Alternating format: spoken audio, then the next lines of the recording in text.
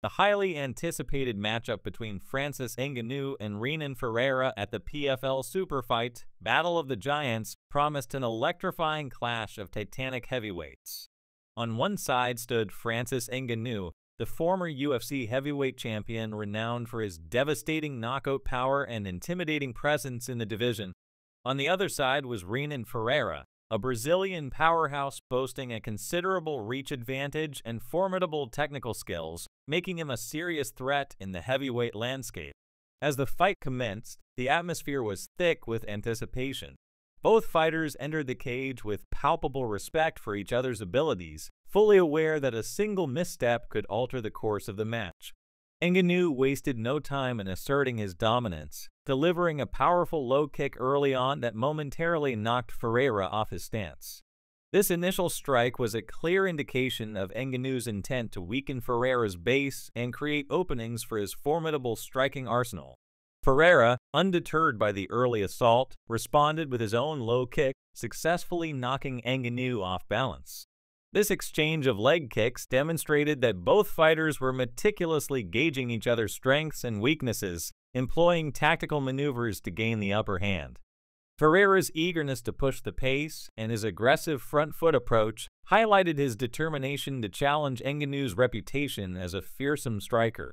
Despite Ferreira's aggressive advancements, both fighters exhibited remarkable patience, carefully calculating their moves and waiting for the opportune moment to unleash significant strikes.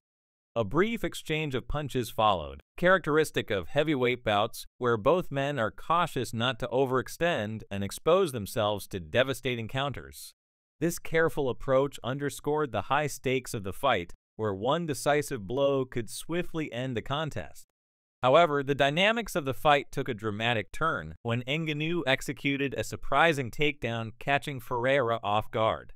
Known primarily for his knockout prowess, Ngannou showcased his evolving skill set by successfully scoring a takedown through his enhanced wrestling abilities. Ducking under Ferreira's wild swing, Ngannou secured an easy takedown, demonstrating his growing proficiency in grappling, a crucial addition to his already formidable striking game.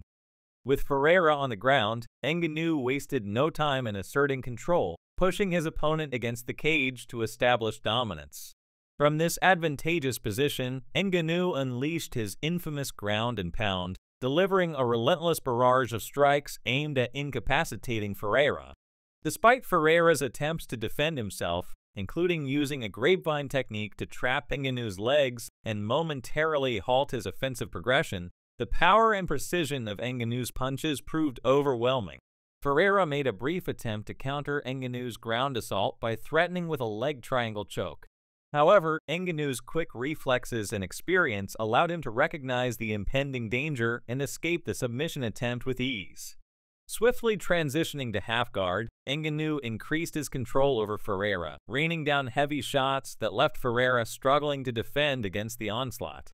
As Ngannou maintained his top position, his ground and pound intensified, showcasing his immense power.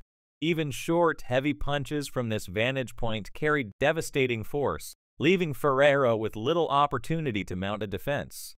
Ferreira's physical condition deteriorated rapidly under the relentless pressure, and within minutes, he succumbed to the barrage of strikes, going limp as the referee called an end to the bout at 3:32 of the first round. Ngannou was declared the victor by knockout, underscoring his absolute dominance in the fight. The fight, though brief, was a testament to Ngannou's evolution as a mixed martial artist. From the opening exchanges, it was evident that Ngannou had refined his approach, balancing his renowned knockout power with strategic grappling and wrestling techniques. Rather than relying solely on wild, aggressive punches, Ngannou employed leg kicks to disrupt Ferreira's base, creating openings that allowed him to implement a well-timed takedown. This tactical adjustment highlighted Ngannou's dedication to becoming a more well-rounded fighter, capable of adapting his game plan to exploit his opponent's weaknesses. Ferreira entered the bout with a clear strategy to apply relentless pressure and force Ngannou into uncomfortable positions, leveraging his reach advantage and technical skills. His initial aggression and forward movement demonstrated his intent to dominate the fight's pace. However, Ngannou's experience at the highest levels of competition enabled him to remain composed under pressure, responding with measured strikes and an opportunistic takedown that shifted the fight's momentum decisively in his favor. Once on the ground, Ngannou's ability to maintain control and deliver powerful strikes was unmistakable. Ferreira's attempts to defend and counter Ngannou's ground game were commendable, showcasing his technical prowess and resilience. The use of the grapevine technique and the brief triangle choke attempt illustrated Ferreira's skills and his potential to trouble Ngannou under different circumstances. However, Ngannou's superior strength and power, combined with his strategic grappling, ultimately overwhelmed Ferreira, leaving him unable to mount an effective defense against the relentless ground and pound.